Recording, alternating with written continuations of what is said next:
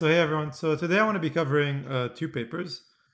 So both of these papers are from Michael Brownstein's research group, who's the head of graph machine learning at Twitter.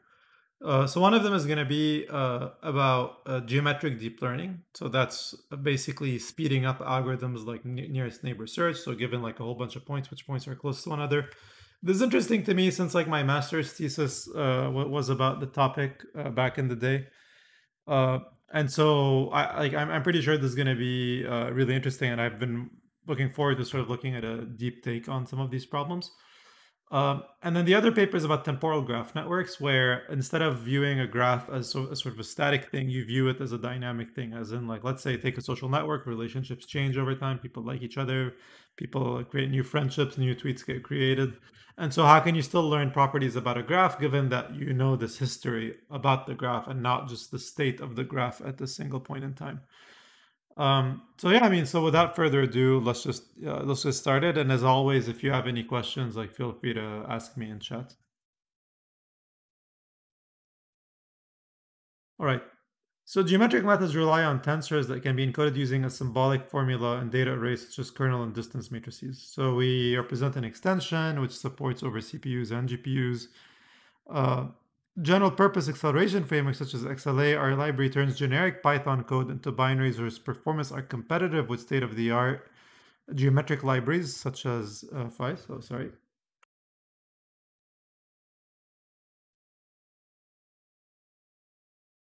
With the added benefit of flexibility. So we perform an extensive evaluation on a broad class of problems: Gaussian modeling, k-nearest neighbor search, geometric deep learning, non-Euclidean embeddings, and optimal transport theory. For geometric problems that involve 10 to the 3 or 10 to the 6 samples uh, in dimensions 1 to our library speeds up baseline GPU implementations by up to 2 orders of magnitude. Oh, okay, I see. So let's just write down some quick notes.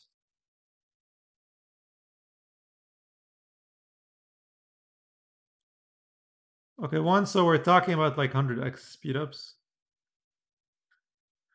Then the problems are fairly broad, but basically it's anything that involves geometry. Nearest neighbor search is like sort of the main one. Works with Python. By works with Python, I mean works with that layer of abstraction, and then works with both. Yeah, hey Krishan, it's nice to see you. Let me know if you have any questions about what we're covering. So we're doing two papers by Michael Brownstein. This is the first one, geometric learning, and then the second one is going to be on temporal graph networks. So fast numerical methods are the fuel of machine learning research. So the sustained development of the CUDA ecosystem uh, has driven the progress in the field. And though Python is the lingua franca, whatever. Yeah, so this is very true, by the way. So generally, even though you think that you're programming in Python, generally what you're programming in is in C++ with these languages. Like if you're doing something like TensorFlow or PyTorch, it's just that you have a Python API that's nice and easy to use. This means though that like if you're doing anything sort of weird, you end up with like C++ errors, and that's just like much more difficult to debug if you're not familiar with that's like the whole two language problem is its own talk, and I don't want to start talking about Julia right now. But recent advances in computer vision, they stem from a mix of power and flexibility provided by PyTorch and general purpose accelerators such as XLA.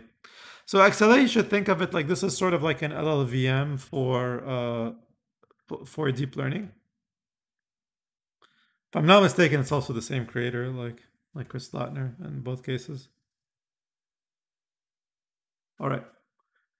So geometric computation presents a clear gap in performance between Python and C++. Notable examples are implementations of point cloud convolution or nearest neighbor search.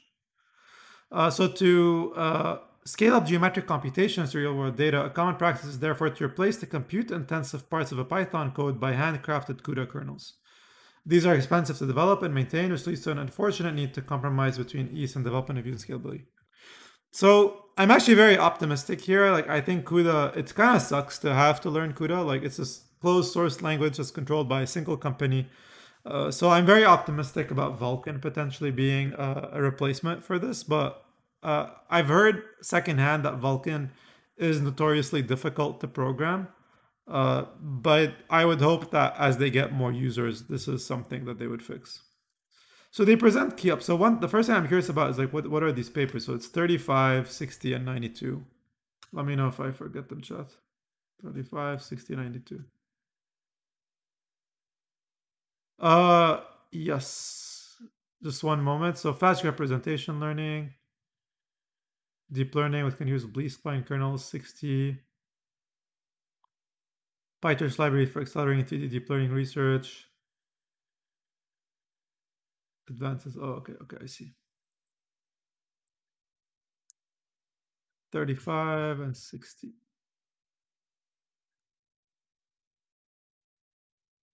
Okay. So the whole point of geometric deep learning is that generally a lot of problems that you like that are pretty like let's say you're doing something like nearest neighbor clustering, right? So you have a bunch of points and you want to figure out like which point is closest to all the others. So this could be like some form of clustering if you're doing data analysis. It could be, for example, figuring out like which sensor measurement is faulty or noisy.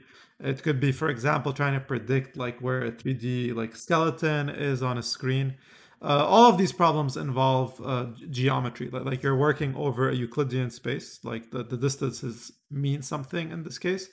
And so how can you sort of speed this up, right? And the core idea here is that a lot of times when it comes to making these things fast, people write CUDA kernels for it, like so custom C++ code to do this stuff. Like you can look at like stuff like Rabbit, custom implementations of KD trees, and people, will do all sorts of compiler optimizations to make this fast. And so the idea here, I think, behind this paper is to say, well, like we can actually do some compiler optimizations at the Python level so that we can write performant geometric code in Python. And so, like, yeah, so here, for example, they mentioned k-nearest neighbor search and geometric deep learning. So think of geometric deep learning, for example, as like you're trying to predict the pose of a skeleton, for example. So non-Euclidean embeddings could be like, you're working over some space, like you're trying to figure out, for example, if two shapes are equivalent to one another, but the distance metric they're in is not Euclidean. It's like some other weird metric space. And so how can you like do distances? And this is relevant for stuff like optimal transport theory, where you're trying to go from one distribution to another. For stuff like KL divergence is basically one example of this. Uh, What's interesting about KL divergence is it's not symmetrical, so the distance between two distributions isn't the same depending on where you start, which is counterintuitive, but is, actually not true for most distance functions are not symmetrical. It's just the ones that we're used to in the real world are. So yeah, so I hope that answers the question.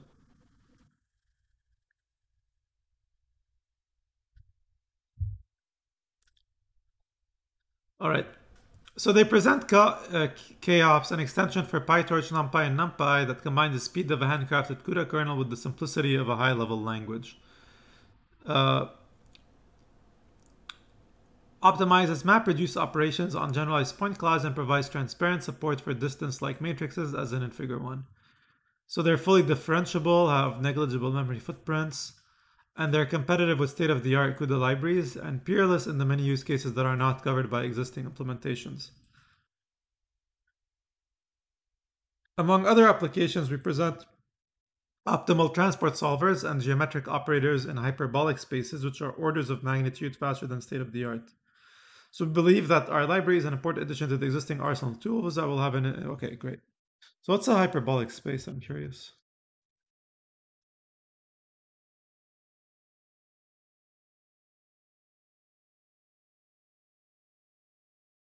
That's what's cool about geometry is that you always end up with like this crazy looking shit like this.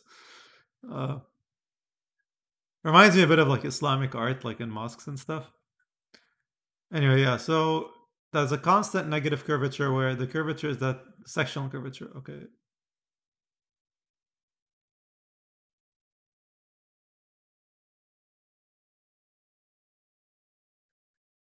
Okay, so two parallel lines aren't always parallel to one another.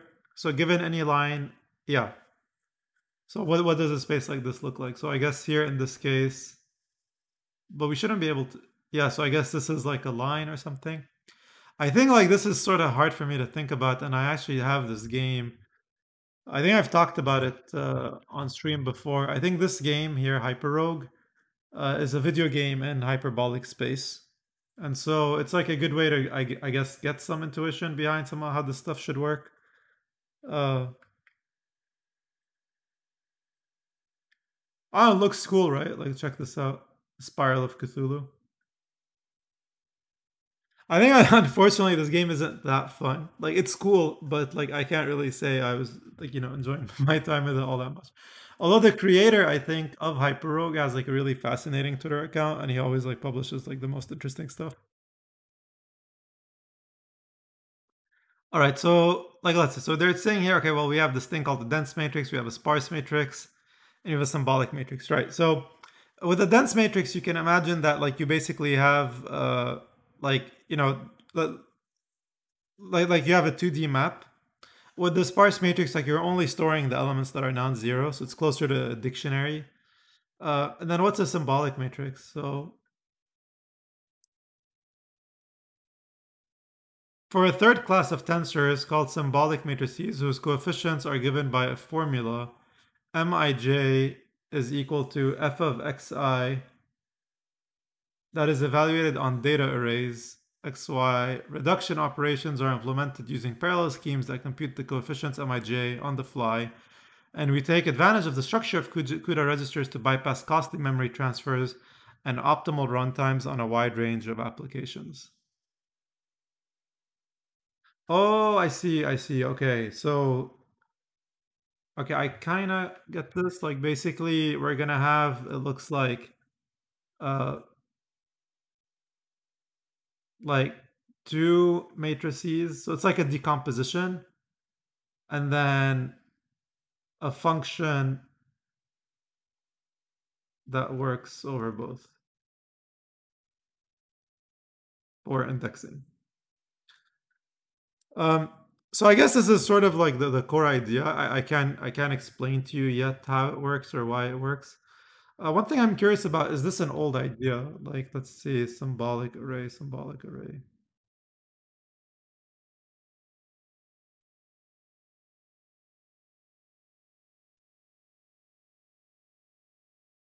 Okay, I don't get anything with Google, so I'm guessing they've invented this term.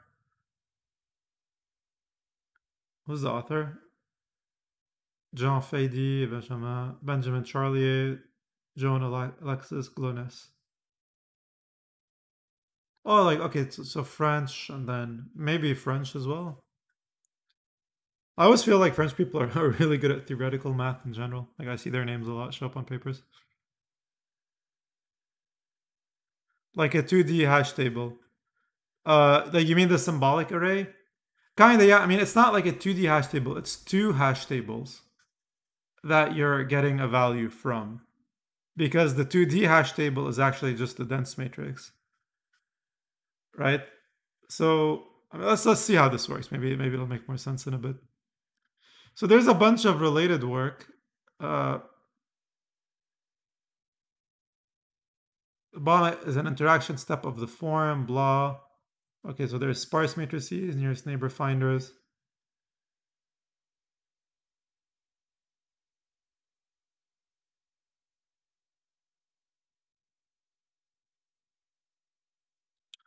Okay, wait, so help me remember some of the values here. So we have 11, 31, 49, 53, 65, 78, 85.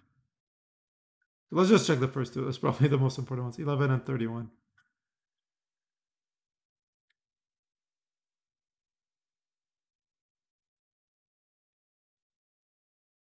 Oh, interesting. Okay. So yeah, let me explain this because this is actually, whoa, like I did not expect to be revising any of this stuff anytime soon because I did all of this for my master's thesis. This was like 8 years ago now or something, maybe longer.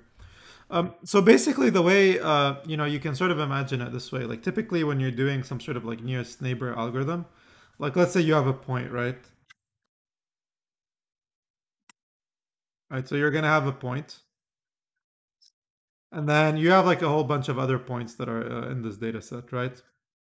And so, given a new point, figuring out, well, who's my nearest neighbor? Well, the trivial algorithm is that you look at each point and then you compute the distance to every other point. So, this is big O of n, right?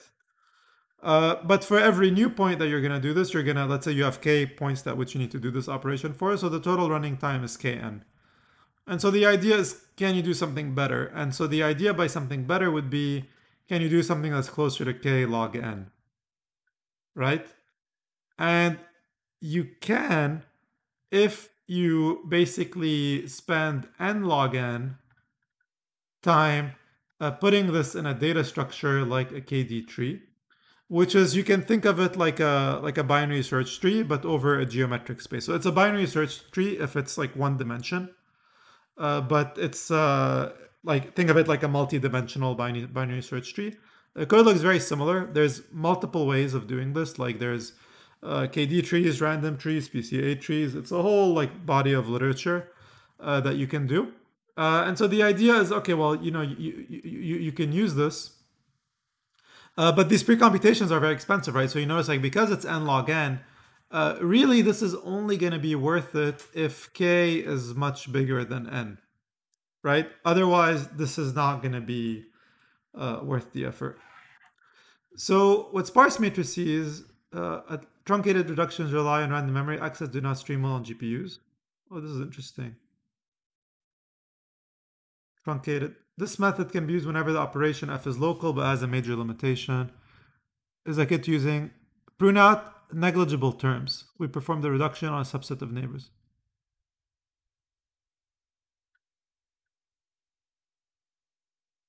Data structure algorithms trade off. Yeah, like I think again, like this sort of gets back to. I think they're just beating this with like a deep learning hammer. Like, I mean, I think this may be a that kind of paper actually like solving this problem just like with the deep with maybe like an MLP or something. Like, we'll see. Uh, but yeah, generally, like I would say, like this is just like advice, basically, if you're ever doing a programming interview, especially is that when you discuss the running time of an algorithm, I would strongly suggest you sort of think out loud when these constraints may be true in the real world. Like, for example, like you can tell the interviewer, like, well, like if k is going to be a lot smaller than n, and here's why I think it would be smaller in this case, then I actually think doing linear search is actually the optimal approach, and then you program it and you're done. Whereas if I tell you like no, but actually k is going to be just like this absurdly high number, then you immediately know that the linear search algorithm is not going to work out. And I think this shows like a certain maturity in that like you're not thinking about running times as this abstract thing, but it relates to a use case. Like basically, what is it that you're actually doing more in your algorithm? Like, are you doing like let's say more insertions, more deletions, and if so, like just optimize for that at the expense of everything else. So then there's these approximated convolutions.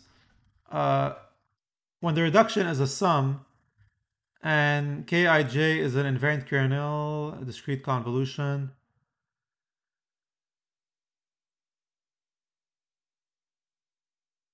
Most of them keep a focus on distributed learning or image processing and dense tensor manipulations.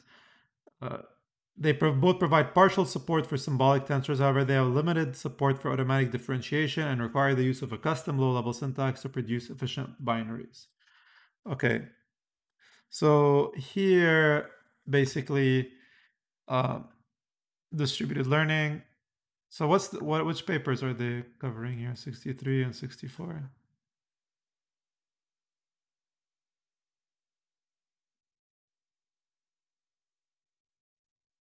Beyond data and model parallelism for machine learning. Interesting. I think I've read this paper before.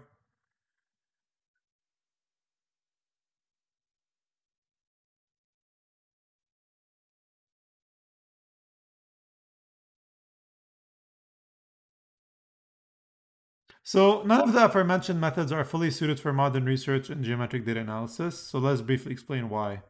Some acceleration schemes do not stream well on GPUs or have to rely on expensive pre-computations like hierarchical matrices or advanced neural state can hardly be used in the training group of the neural network. Oh yeah, okay, I see. So KD trees can't be a pre-training method. So other strategies make strong assumptions on the property of the convolution filter, on dimension of geometry of the ambient feature space, where one wishes to have modeling freedom with the choice of embedding space geometry and dimension. Expect users to be knowledgeable on GPU parallelism, uh, or do not support. The bottom is that most existing tools are not ready to be used by a majority of researchers in the community. Okay. Uh, when the reduction blam is a sum and f of I is equal to kxi minus yj, the interaction is understood as a discrete convolution. Okay, well, like to me, so let's think about this a bit. So this is basically saying, uh, like, can you make the indexing? So basically, here when we talked about the function here, if you make this function translation invariant, then you don't actually need to look at the indices anymore. So you notice, right? You're only looking at the values. Uh, so only look at values instead of index.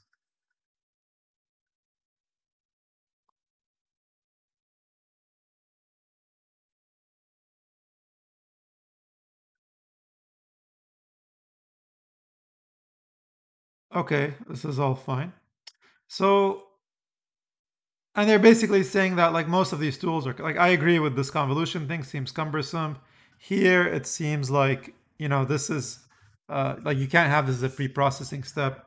So in order to tackle these issues, the developers of deep learning libraries have recently put an emphasis on just-in-time compilation for neural networks.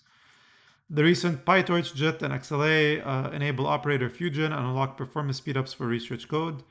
And these general purpose compilers are fully transparent to users and show promise for a wide range of applications. Nevertheless, they fall short on geometric deep learning. Just a moment.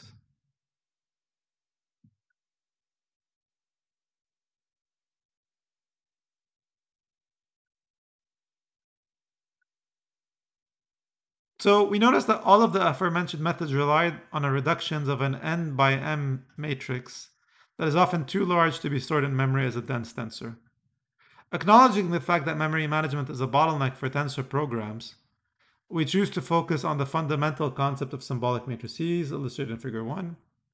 And so we add support for this kind of abstraction on the GPU with all desirable features of a deep learning library, a math-friendly interface, high-performance transparent support for batch processing, automatic differentiation, and the example below is representative of our user interface. Okay, all of this looks perform arbitrary symbolic computation. So let's look at this. So we have this thing called a lazy tensor, which is they're saying x dot view. So n is of size what? N is of size 10 by 5, like, okay.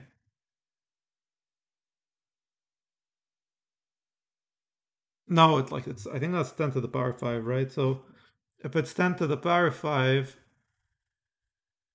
and then 1d, okay.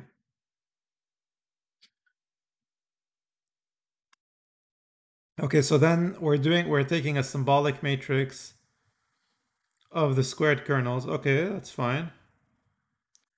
I'm a bit surprised these aren't of the same they're not the same size.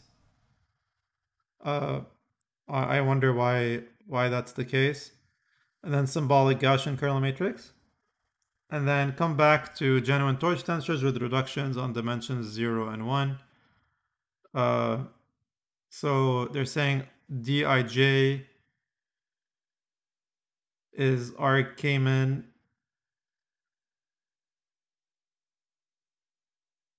So KNN search of array indices. Okay, so find the 10 smallest neighbors uh, based on these distance matrix, and then do a dot product with this matrix B, and then take the derivative with respect to what exactly? Autograd of this with respect to x, I see.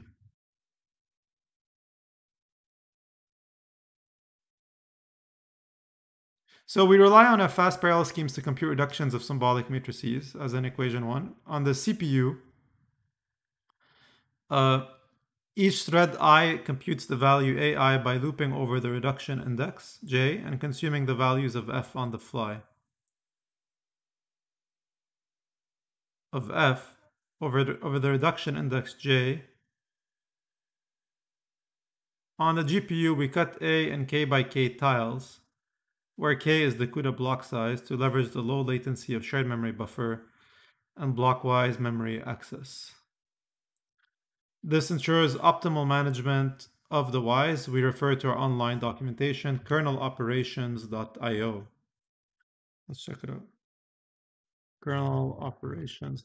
So what distance do they use here? So here I think they're just using Euclidean distance, right? So you can tell because they're taking the difference, like yeah, like square distance, but they take the difference and then they square it. It's not a custom distance. It's just this function. It's just called squared Euclidean distance. The reason is like they don't want to have zero distances, right? Uh, and so that's why square is popular. You could also use like L1 if you want to just like the absolute value, but it's fairly popular, I guess. Even like when you're computing a loss in deep learning, like you would typically use this square, right?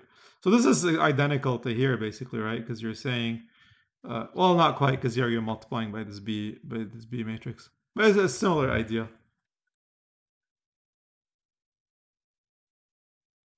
Oh wow, they have a full library. Who manages it?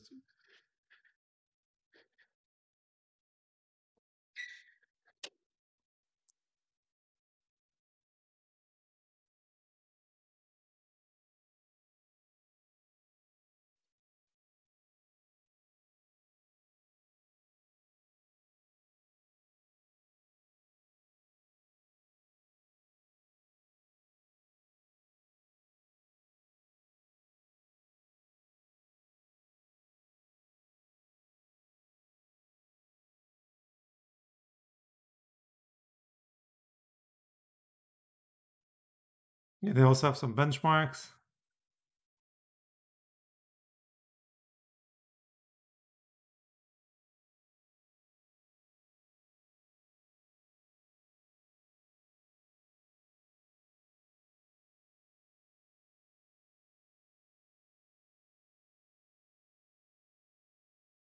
That's cool. I really like this page actually. It has many ideas.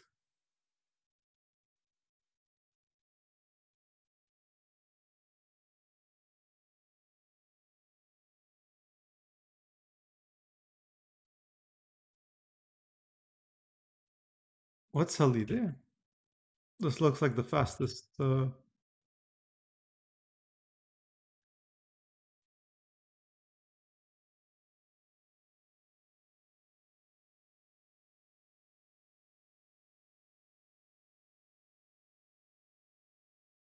interesting.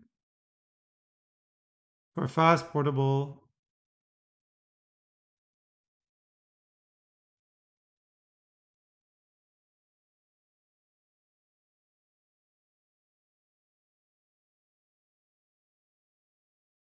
This is really cool. Like I was never even aware like any of this work existed. Like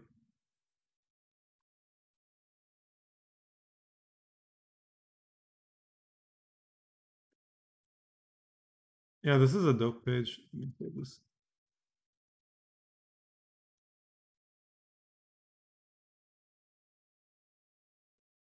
So it's interesting here that anything that has like larger number of elements, like a larger number of points, like PyTorch or PyTorch TPU, just like unrun out of memory completely.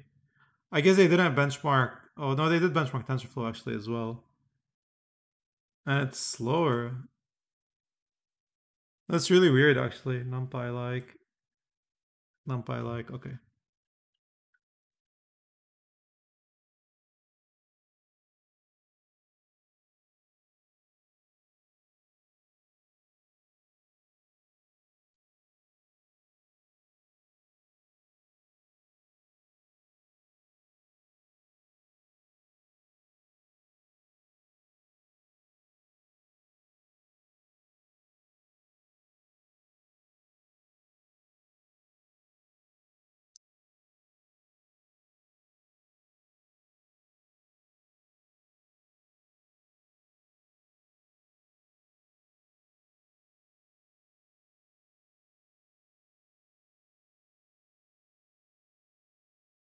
Yeah, it's my first time hearing it. It looks like just like a fast tensor manipulation library in their own custom language.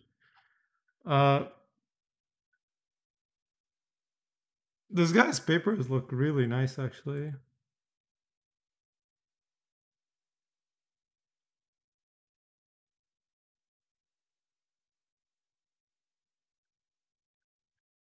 This looks great. Wait, I'm gonna save all of this.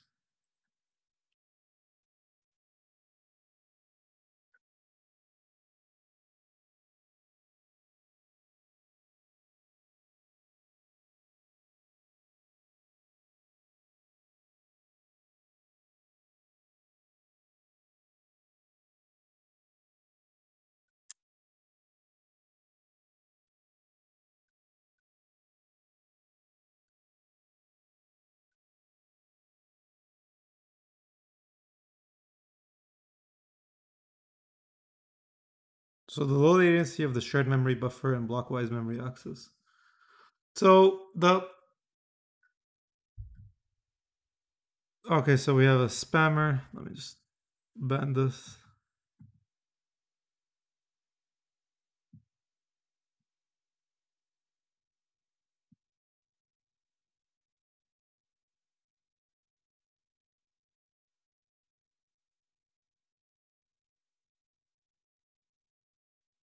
All right, I don't like this shit. Um, but anyway, here, so I think what they're doing is this. Like basically, the first thing is that like so here I think what they're doing is like when they're trying to figure out the nearest neighbor for oh, I see how they're doing it. So like let's say they put all the like they basically duplicate the points, right? So here you have all the points and here you have all the points again. So you pick a point and when you want to find its nearest neighbor, you go over the entire uh like you go over all the points one by one and you can do this in parallel in a multi-threaded way, right? So if you have let's say I don't know 30 threads, then you can check 30 points at once. So I'm gonna say this is like multi-threaded nearest neighbor on CPU. And this is basically multi-threaded nearest neighbor on GPU. The difference is you're doing it in blocks because like the way a GPU works is that it loads a block of memory faster. So you don't have to do it basically a row like row like and you shouldn't you don't need to just take an individual column and look at all the rows. You can take a block of columns and then look at all the rows at the same time. And then the other one is like what they're calling like the shared memory buffer. Let's just quickly Google that. Shared memory buffer.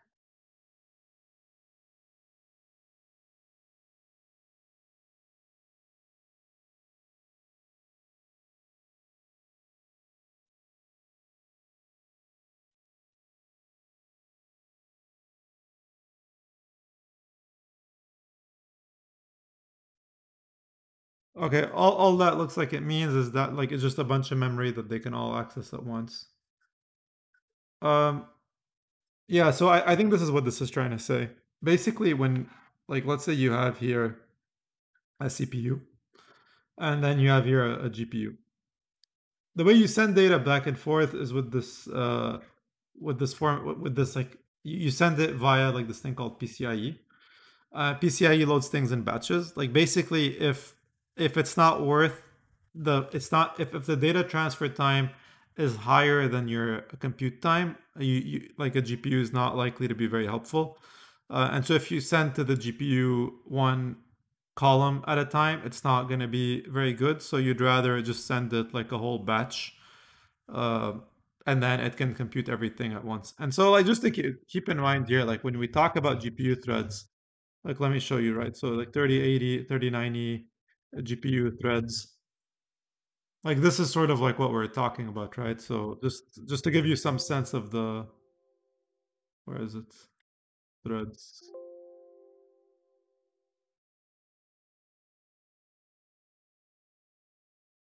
Also 2080 Ti number of threads.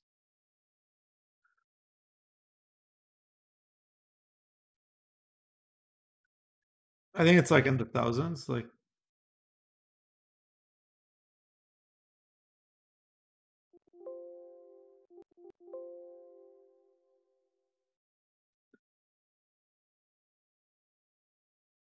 Yeah, so there's 1,000 threads per multiprocessor. And how many multiprocessors are there? Well,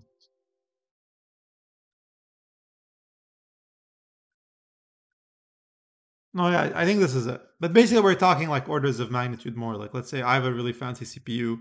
It's 32 threads. If you were to buy like an Intel Xeon or something, Intel Xeon number of threads, fuck's sake.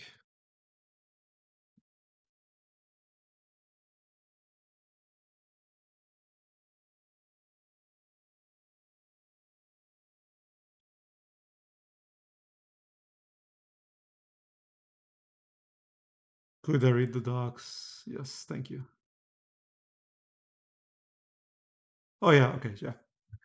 Um, but basically, like it's way higher, right? So like if you think of each of these threads, as in like back to our nearest neighbor example, like you can basically check 11, like about 1,000 points at once, like to figure out who their nearest neighbor is, and that way you can sort of amortize it, like as opposed to just doing it for one point at a time. Do it over 1,000 because it just takes the same amount of time.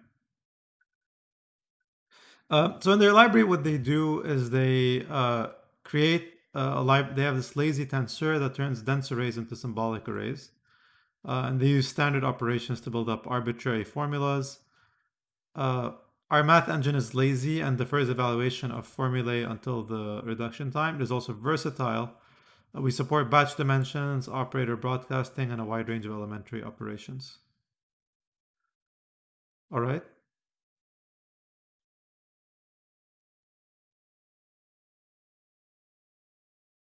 The algorithm has big O and M time complexity, but does not allocate any buffer in the global memory.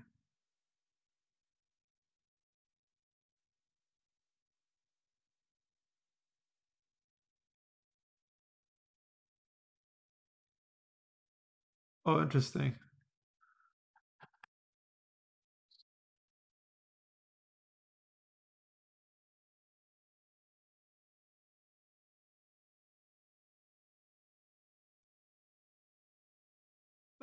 So big O and M time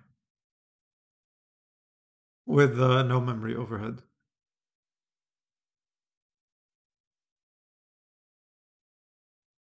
Oh, this is interesting because this would be good for IPU in general.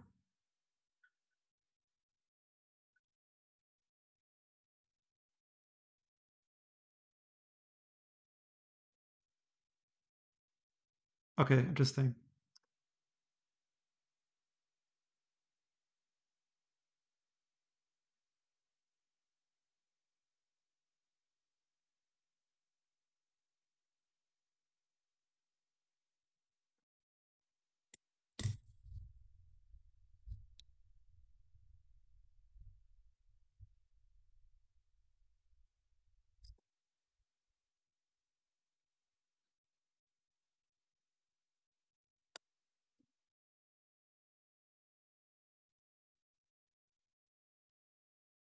There's this problem called register spilling.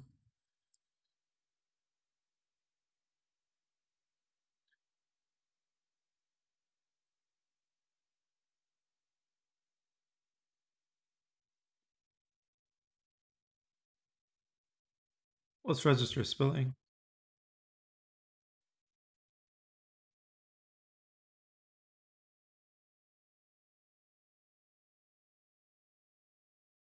Oh, I see. Okay. So like it's like too much memory that you're allocating at once, so then it needs to spill over to memory and then it's going to take a, a lot longer.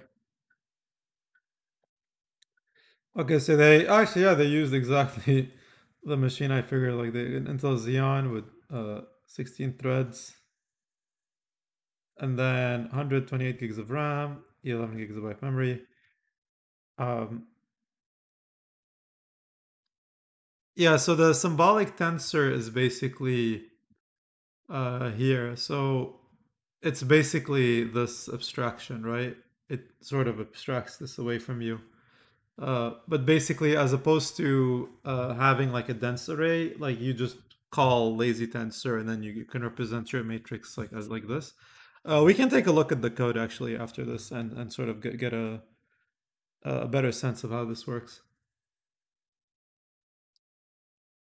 Like I guess right after we're done with the paper, like we're just gonna go to the paper because the code it looks really good.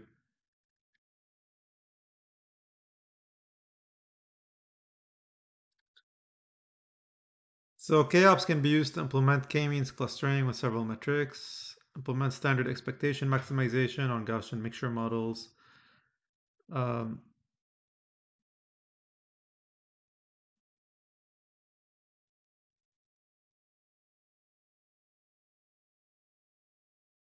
Symbolic and impaired. I wasn't aware of TensorFlow had anything like this. Let me check if they mean the same thing.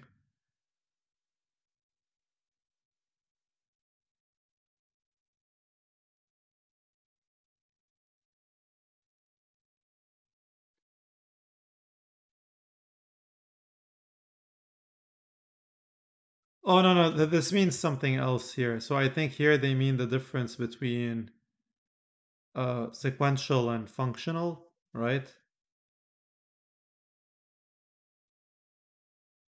So you see here, like it's like a function, and then it goes through here. So there's two functions, one after the other.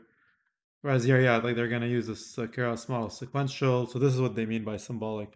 It means something completely different. Like what symbolic means.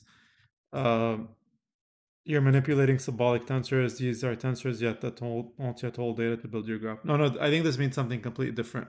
So a symbolic tensor is just like an alternate way of representing a dense matrix, where as opposed to doing a straight indexing, you need to apply a function over two values of two different hash maps to be able to figure out what the value is in it.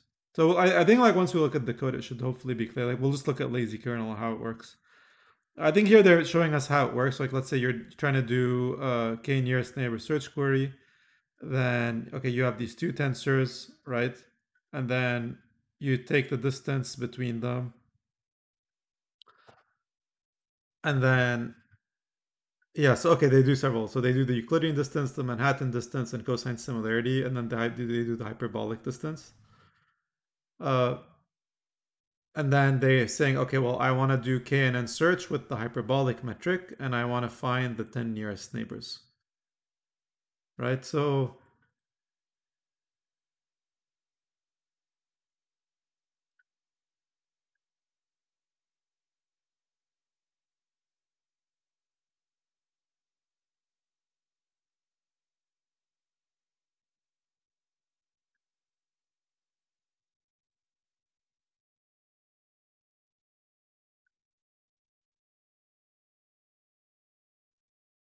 So the performance of our C++ engine holds up to scrutiny, and KOps provides respectable runtimes on small um, and medium-sized problems up to 10 to the 6, D100 with the added benefit of flexibility.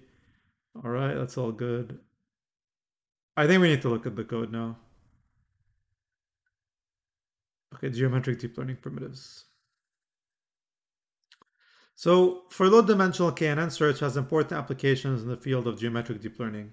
Uh, to speed up, too popular for 3D point cloud estimation, point CNN, and graph CNN. Uh, Deep graph, geometric descriptors of all scales. On point clouds. Yeah, so let me just do like, this is like point cloud estimation comes up a lot in the context of self-driving cars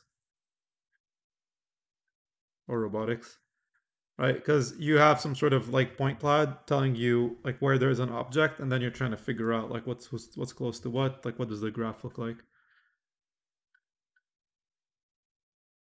Oh yeah, computer graphics for sure.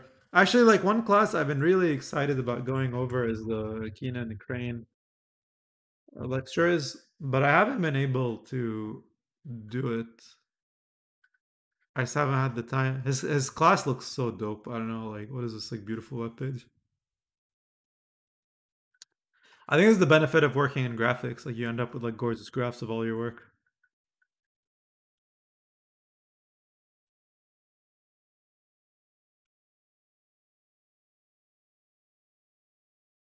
I mean, yeah, like do let me know what your thoughts are at some point because it's a class I'm very curious about.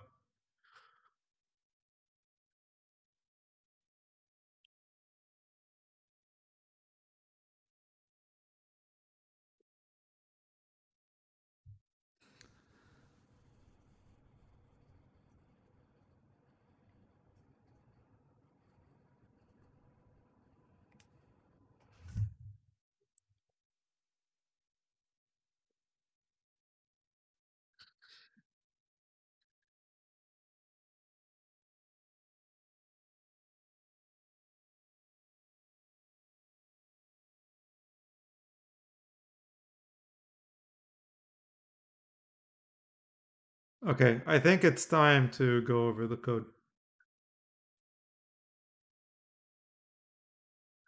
So what is the library called again? KOps.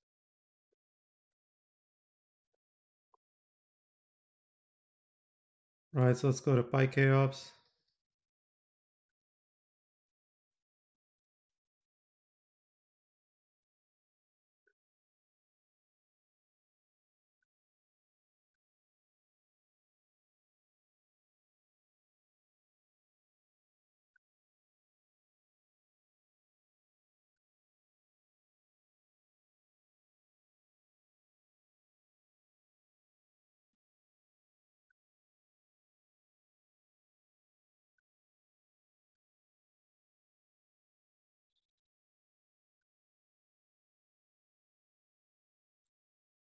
Okay, so I do want to just look at the syntax for lazy. Let me just get clone this.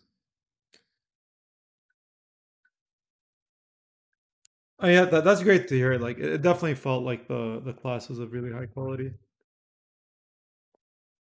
So the clone.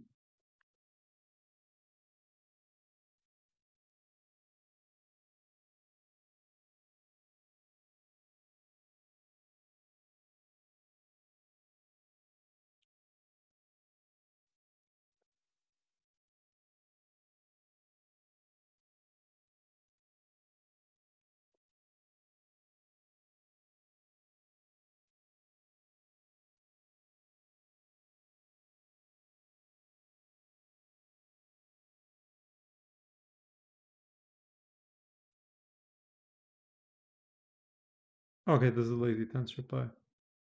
Okay, this doesn't look like a trivial trivial project. Let's even do this actually. Do I have clock? This looks like a fairly complex project. Yeah, like I think it's similar in that like maybe PyTorch 3D has a bigger scope, but it's sort of a similar idea. Yeah, this is a complicated project. Um,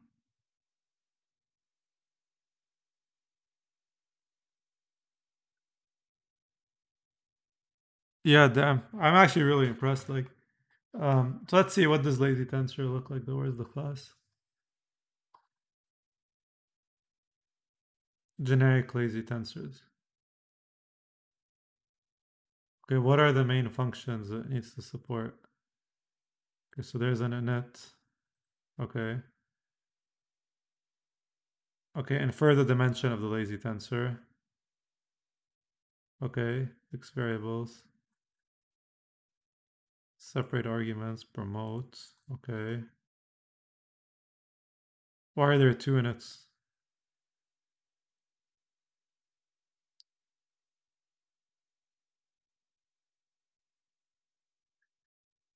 Maybe what we need is in the init actually.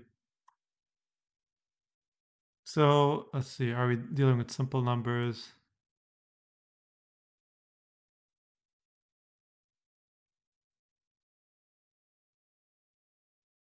Doesn't seem to be all that much going on here. I think I do like, where was it?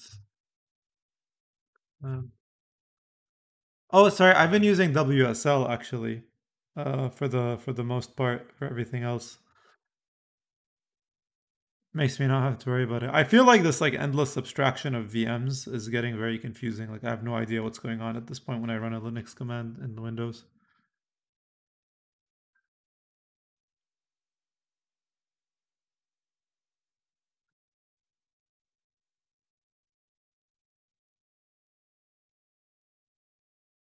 Okay, basically, I think my takeaway here is going to be this is a complex project. So let's just write some here back to the main paper. So what did we learn? So I think one, code is complex. It's about 60K lines of code. Two, useful and fast for geometric nearest neighbor search for any metric space, and lazy tensor as an abstraction over PyTorch and TensorFlow array. The other thing is basically zero. It's basically zero NM computation with little memory overhead. All right, so I think now it's time for paper number 2. I think the second paper is a lot simpler by the this one. This was I did not expect this to be such a complicated systems paper.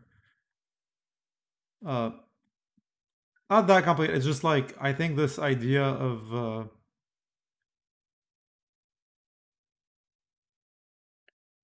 okay, yeah. So actually, I think I have the best way to explain this right now. So when you're doing nearest neighbor search, either you could store all of the values in a matrix, right? Or you basically compute them on the fly. So this hash map is actually nothing but xi and yj are basically just points. Like the points that you want like let's say the points for which you want to find the nearest neighbor to, and then yi and y is the points that for which the distance you'd like.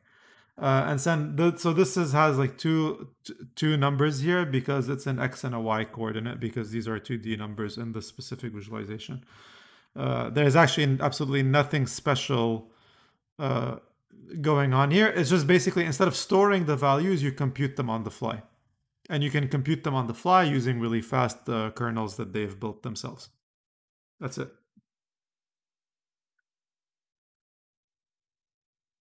Basically, I think it sort of falls into the trend of recomputation instead of storage. Right, so let's look at the other paper. So the other paper is temporal graph networks. And so, like I was saying this earlier, but it's also similar people, right? So there's David Einar. I think it's the same group of people. Brownstein. I think these are the common names, if I'm not mistaken. Fabricio, Federico, and Emanuele. Fabricio, Federico. Yeah, no.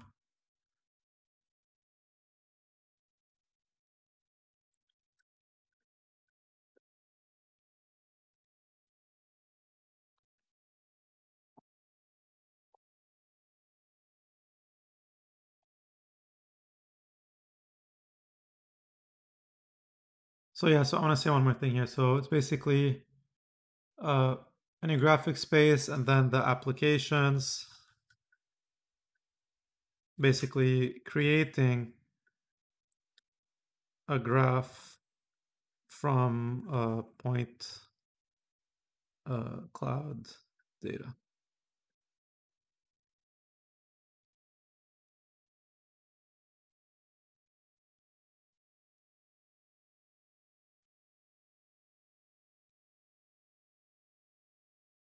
So what this is about here is that temporal graph networks are essentially graph neural networks where the data changes over time.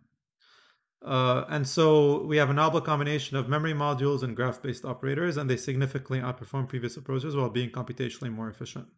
So I will say Michael Bronstein also has a blog post that's a Medium blog post about this. Here, I'll show it to you. Temporal graph. Yeah, here it is. I actually already went through this blog post. I mean, yeah, just use incognito mode. You can read it. Right, so you can just go over this blog post, and it'll have all of the ideas that you're looking for. So they're working on creating new dynamic graph benchmarks and tasks as part of the Open Graph benchmark. It doesn't look like they have yet. Let's see, data sets, node prediction. Yeah, they didn't do it yet.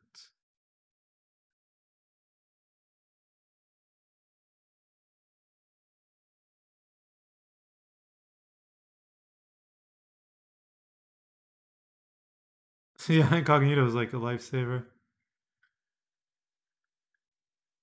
Okay, this is all fine and good.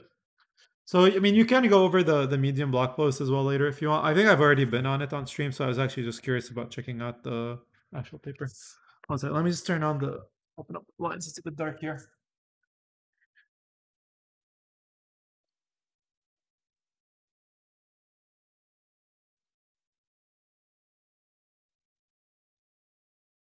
All right, I'm back. So we perform a detailed ablation study of different components of our framework and devise the best configuration that achieves state-of-the-art performance on several transductive and inductive prediction tasks for dynamic graphs.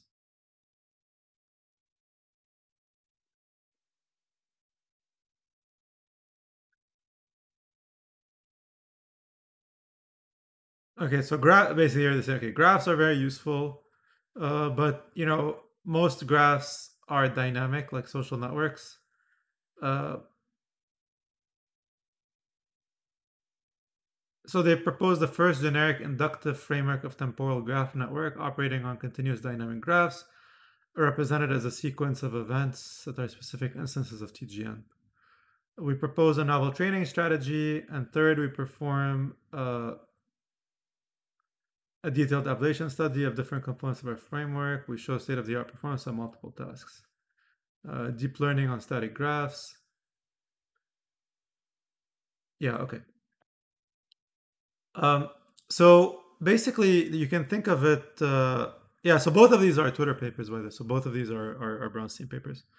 But basically, when you look at this, it's saying like, well, you can create a representation for a given node by looking at the features of that node and combining it with a message to all its neighbors.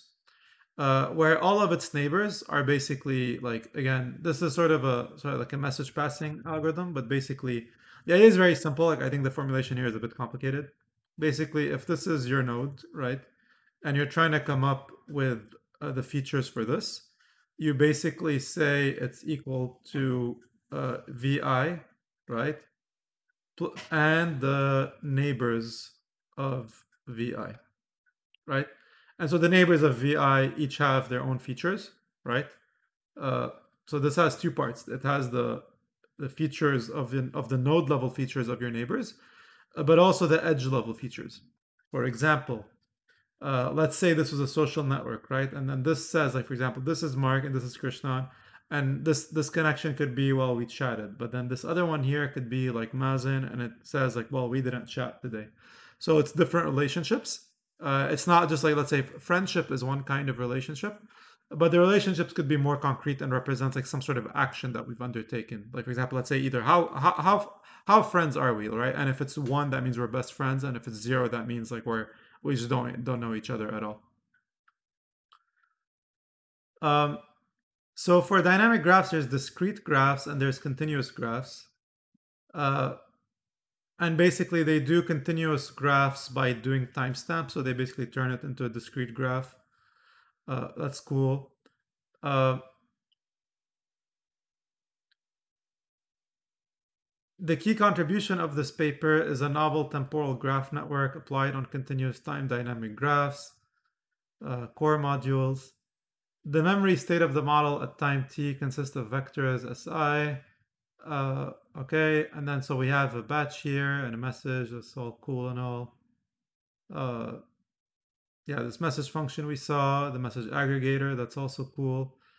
Yeah, sorry, like I'm skipping over these details because like let me just sort of explain it with less words. So when I say, for example, aggregate the like your neighbor's features, where was it? Here. There's multiple ways you can do this. Like it can, for example, be you take the average of the features, or it could be you take the max of the features, or it could be you put an MLP and you learn what the best feature to take is. So belief propagation is here. Let's talk about this. I had another talk about this. Like what you're getting at is interesting. So belief. So this is not actually. So belief propagation is part of it, right? It's sort of belief propagation on top of a GNN is basically what this is doing. What's very interesting is I think, and you'll enjoy this paper label. propagation. I had a stream about this as well. So there's this paper here by Horace He and a bunch of other folks at Facebook, and they basically showed, I think, what your intuition is telling you is that, well, maybe you don't need GNNs and you just need a labeled propagation. So yeah, I mean, I'd highly recommend you go over it. Like, I think this is a great paper.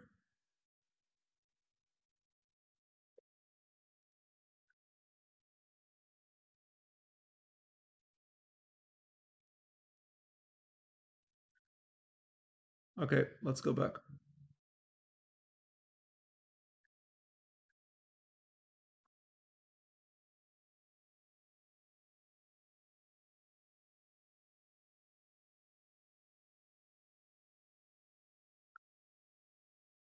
Okay, right. So here they're saying, okay, here's how the embedding works. So they're saying, well, okay, so sorry. So the way this changes though is that now the graph is changing over time, right?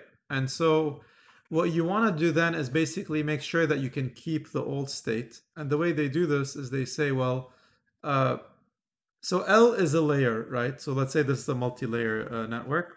And so, well, to get the representation of a given node at the Lth layer, you basically look at uh, the layer before it.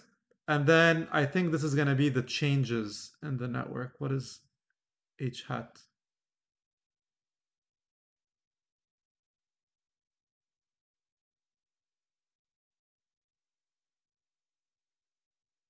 I think this is the changes, but I don't see it unless I'm blind here.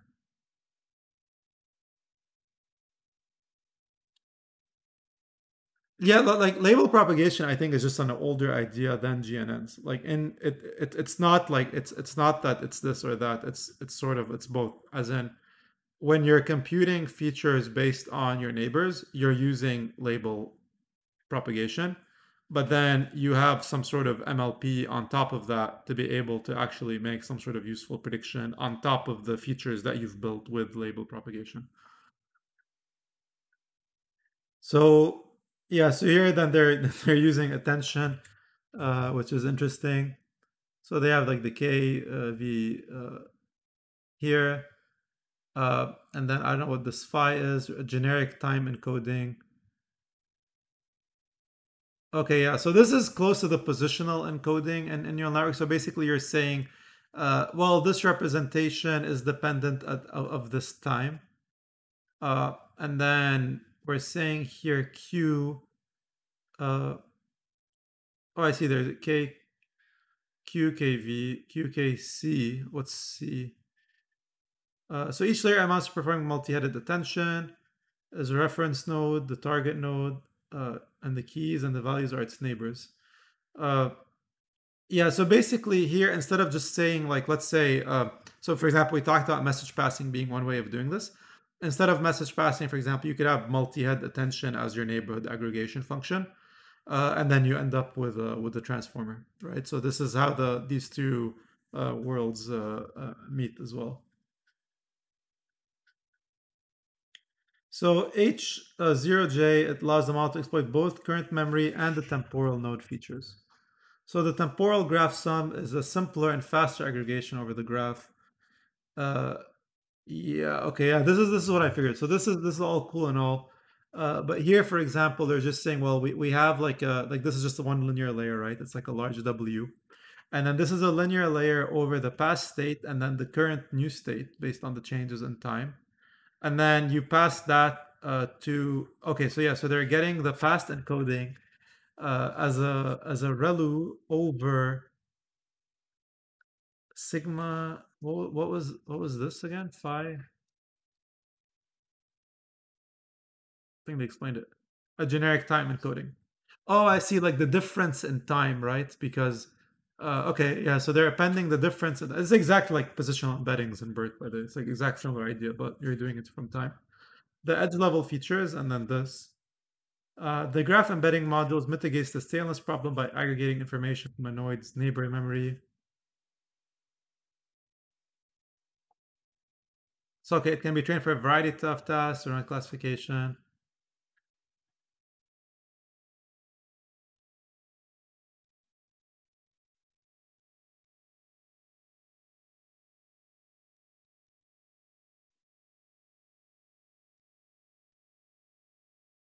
Temporal encoding, yeah. Uh, I guess like yeah, it's a difference in time. Like, I think this is what this is trying to say. Like the further away, the I guess the feature should be different. This is the edge level feature to all the neighbors that you're paying attention to, right? So this is why this is t instead of count of ni, because you can only pay attention to a fixed amount of stuff. And then what your feedback was at the previous layer, right? So this is kind of like an RNN actually. Like this is I think this is the point that they make actually in the blog post.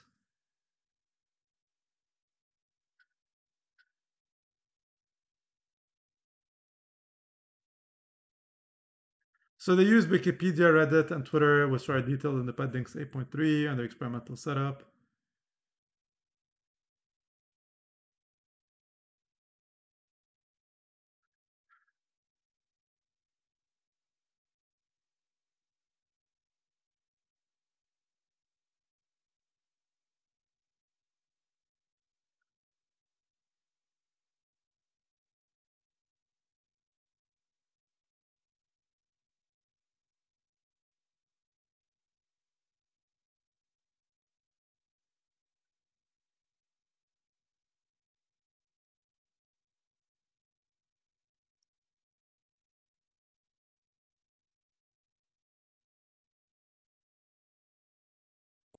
Oh, interesting. So it's just like your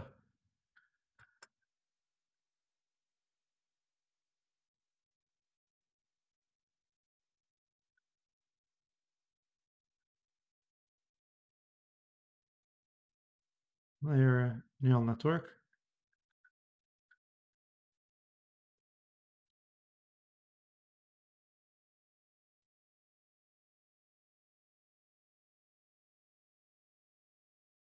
Okay, I just want to read the appendix to see how they prepared the data set.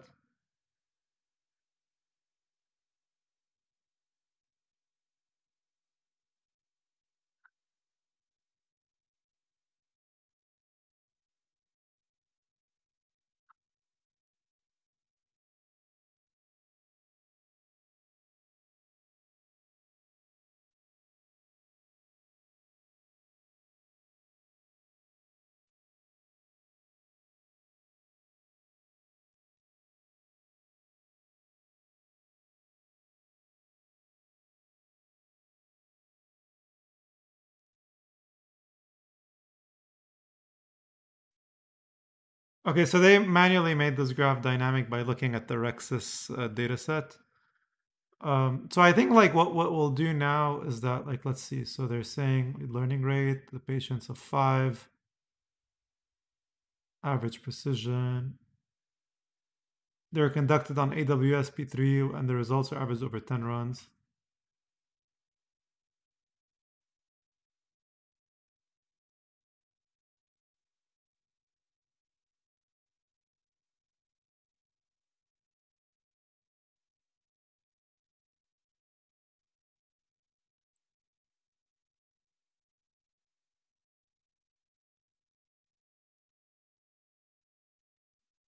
Okay, let's look at the code.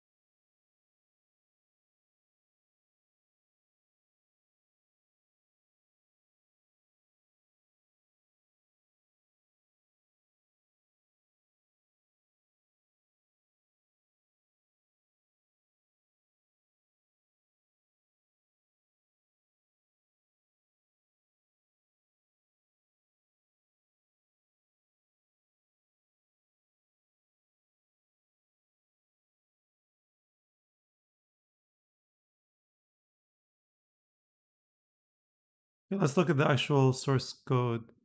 Train, supervised. Okay, here's the model. And then TGN. Okay, so it uses PyTorch. This is a complicated, big, complicated model. Where's the forward pass?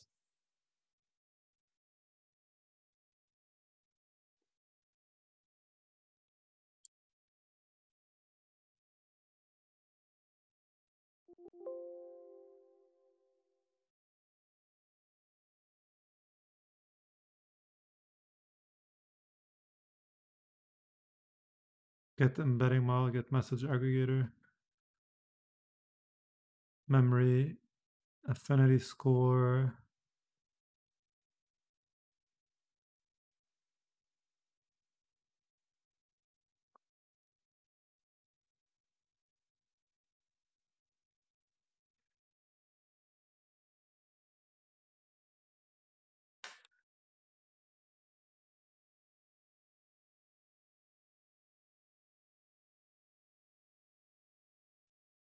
Okay, like look, like let's say if you look at the attention layer, it looks a bit simpler. What's merge layer? Just cats them.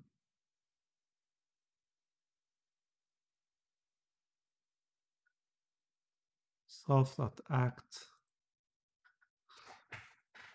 Yeah, you see this? So this is like a very common trick I like a lot in deep learning frameworks. Like you can just like cat two different layers, and then let's say so here they're doing an act. Like let's say you could do like then you could say torch.flatten and then x and then pass this to a fully connected layer. And that's like sort of an interesting way of combining various different networks like with one line of code. So what's is this something torch act?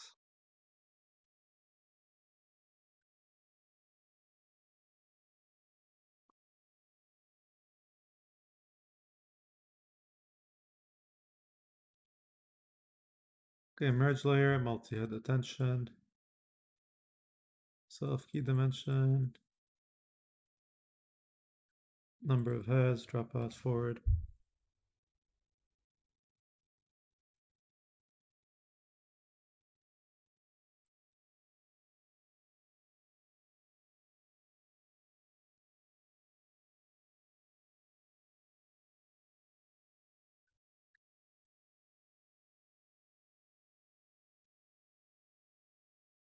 previous memory that we have. Compared to this TGN identity, the only difference is that we have the graph embedding module. Want to compute the embedding for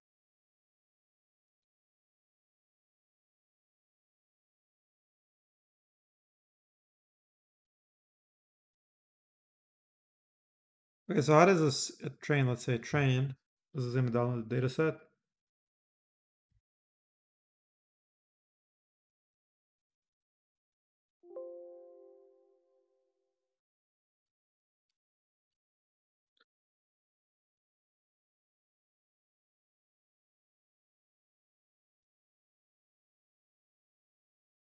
So did they just like take, I guess, like multiple snapshots of the Wikipedia data set?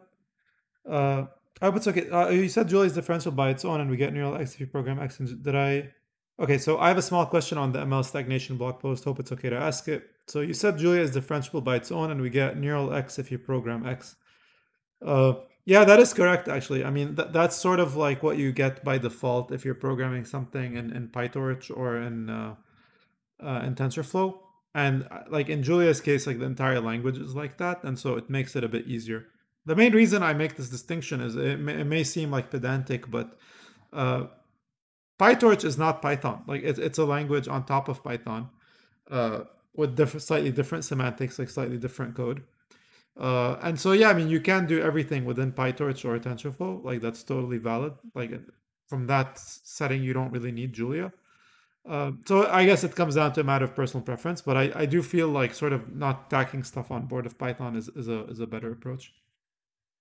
I think that the reason I'm also saying this is because like when it comes to more differentiable science code, I see more interesting stuff happen in the Julia space than I do in the Python space in general.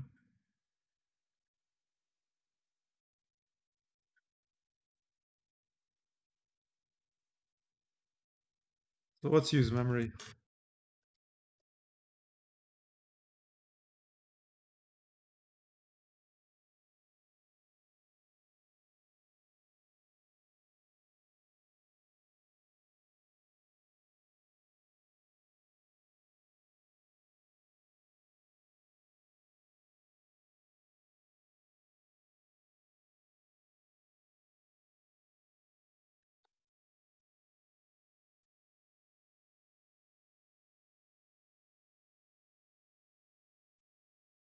How do they fit all of Wikipedia if it's 5 terabytes in size?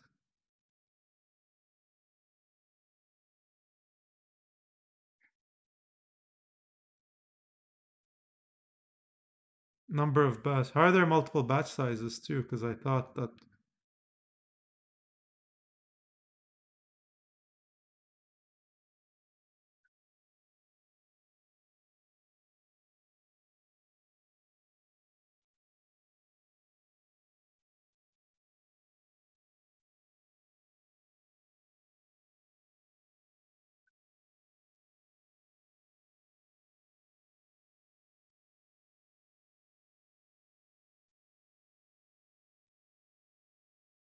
Let's look at this a bit. Yeah, exactly. If you write a graphic render in PyTorch, you'll get a differentiable render. Which basically means you can take an infinitely small step in the rendering process. Like that's sort of the benefit. And smoothly interpolate among them, right? So you can sort of half render something, whatever that means.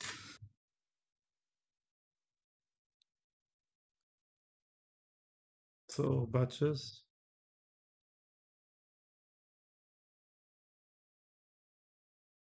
storage uptime, node features.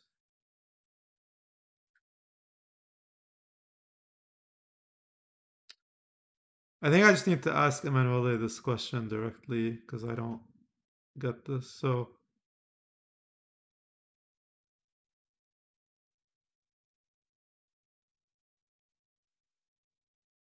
what's the T batch algorithm?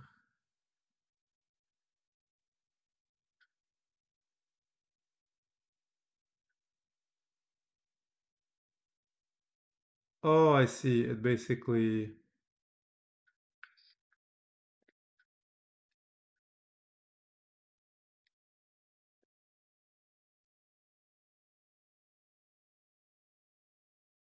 treat time as batch mechanism. What's T batch?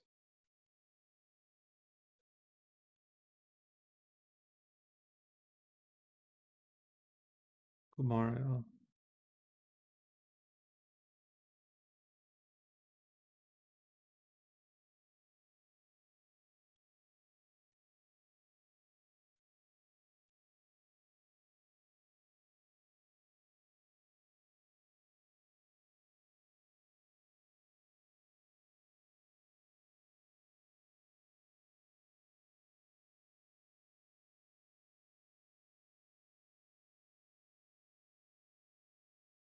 You see Kumarial somewhere?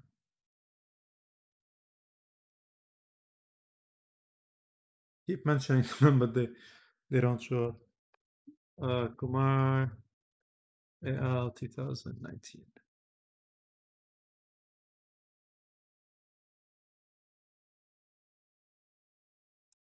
You betcha.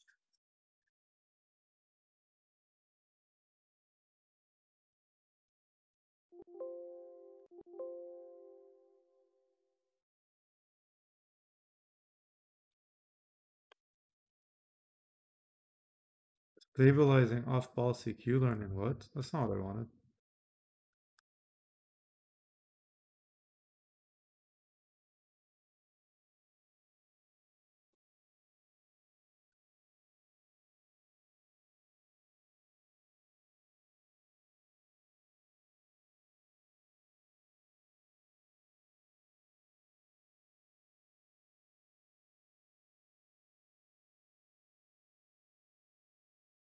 Oh, thanks, Krishan. Good night. Thank you. Oh, well, see.